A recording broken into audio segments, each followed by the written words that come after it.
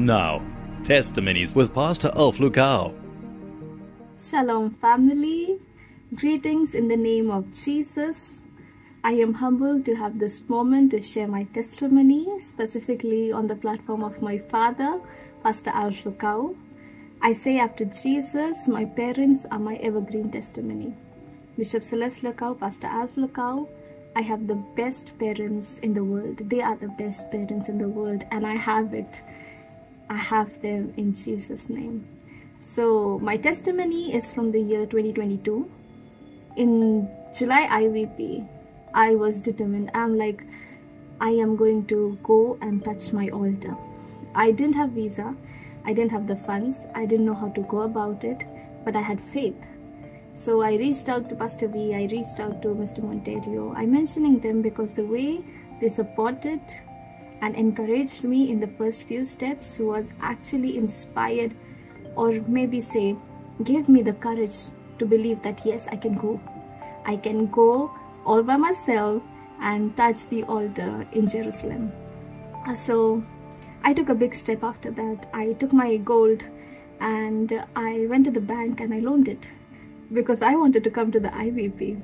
I applied for my visa, but fortunately, the visa reached me on the last day when the IVP was about to finish. And the Lord says to me, what you have, I want you to sow it as your PMO7. So I sowed my PMO7 of 700 pounds. I never sowed this amount. I never had the courage to go about this. And I did it. I obeyed. And in 2 weeks, family, I was enrolled, I was admitted in a highly respected university in UK. After a week, I was allotted full scholarship. It took care of my tuition fee, my accommodation, my living expense, all of it. It was around 40,000 pounds. And life actually changed. Things turned around. I was praying for God to take me out of this situation, this life, the way it's going. I'm not liking it. I don't know where I'm headed. It was just me walking in the dark. But things started to fall in place. Everything just started to be like, yes, I'm going towards my altar. I moved to UK. I had the opportunity to fellowship in the branches of AMI. I'm telling you, when you attend church online for years and you get an opportunity to be in a branch, it is a blessing. From there, the doors opened. I went to AMI, South Africa, Jerusalem. I met my father. I touched the altar. People around me were witnesses saying that after you met your father, you are different. Everything about you has changed. So God has been good. God has been good. Last year again, I sowed my PMO7. After seeing what God has done, how can you miss it? Last year, I sowed double than what I did before. I never planned to, but when I sowed once, the Lord is like, give again. And I gave again.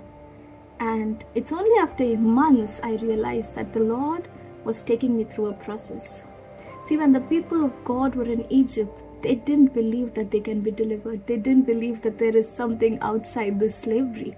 Similarly, I was in such a deep deception that I had believed whatever was happening is my destiny, my fate. I never knew that I can come out of it.